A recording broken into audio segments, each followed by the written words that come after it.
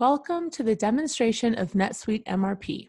In this video, I'll demonstrate the 3 phases of cycle planning: refreshing the planning repository with current data, submitting the supply plan, and reviewing the output in the planner's workbench.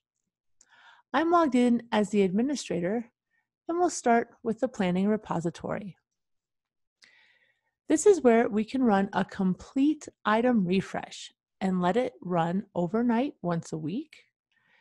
Or we could run net changes at any desired frequency.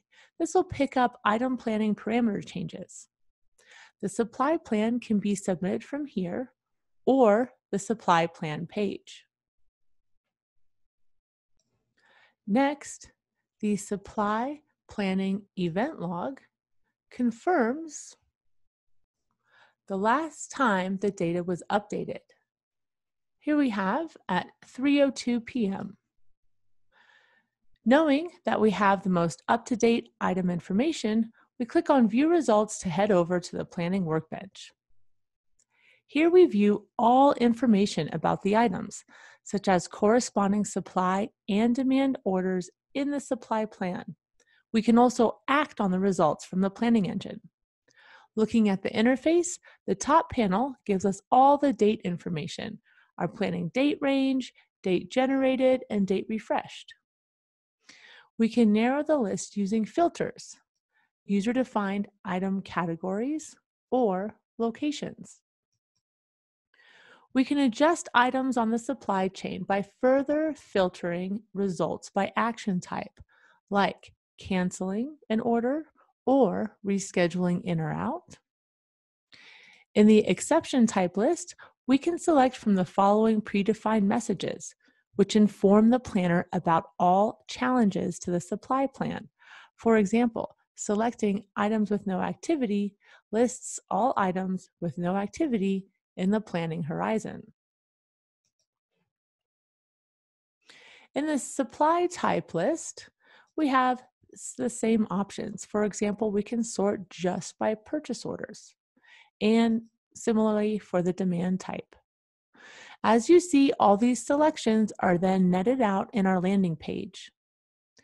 This top line is the summary, and all of the numbers are hyperlinked. Let's look at supply. If we look at this on-hand quantity, item A, Detroit manufacturing, this quantity of 10 will be tagged to some sort of demand. By clicking on the pegging tree for on-hand quantity, we see that half of this quantity is going to safety stock and the other half is to planned transfer order number 14. That transfer order is pegged to the item's demand plan in the Miami Distribution Center. The demand in our Miami distribution is tied to safety stock for Detroit manufacturing, and NetSuite keeps everything moving between locations. I'll go ahead and close this window. Clicking onto our demand tab, we see safety stock requests up at the top, and if we scroll down to our first planned transfer order, number 119. Let's open up this pegging tree here. We can see item G is made up of items H and I. These are coming in with a planned purchase order.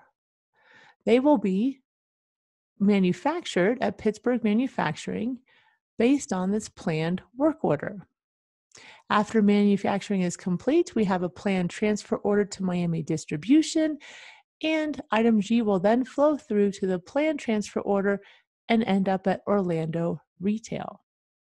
This is all part of our 8-location supply plan. Let's close this demand and return to the summary.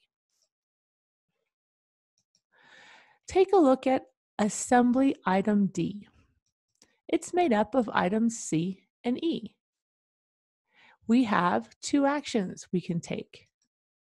NetSuite is telling us to consider rescheduling this unfirmed work order, rescheduling it out 1 day.